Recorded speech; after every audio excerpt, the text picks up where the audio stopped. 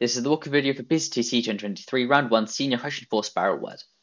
So we're given an input word, and we essentially just want to display it in this format, as we see up here. And so let's just take in our word, and we're going to do this like the pretty standard, boring way, but like it's quickest to write out, so let's do it this way. And so what do we want to print off? We want to print off the first 3 characters of word. So we can actually just do something like that, but this is going to like take a while. Well, it's not going to take a while. It's going to take like 5 extra seconds. But if you can save those 5 seconds, you might as well save those 5 seconds. And so we can string slice it by doing this, and that just prints off the first 3 characters, which is good because we only want the first 3 characters on the first line. Now for the next line, we want characters 8, 9, and 4. And so we can deal with the 8 and the 9 at once because we want index 7 until the end of the word because the word is only 9 characters long. And then we want index 4. We want number 4, which can be index 3.